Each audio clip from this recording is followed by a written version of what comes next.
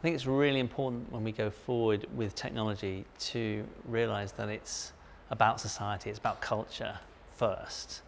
Shouldn't be driven just by the tech in itself. That way lies problems with people rejecting it and feeling excluded. So whenever we think of a new thing we're going to invent, we need to consult with the public, get the public involved right from the early stages. So I'm doing something called the Self-Repairing Cities project, and right at the beginning of the project, we're bringing the public in, asking them about it, how do they feel about it, what do they hope for it, what do they don't want about it. I think that's so important for science in the future.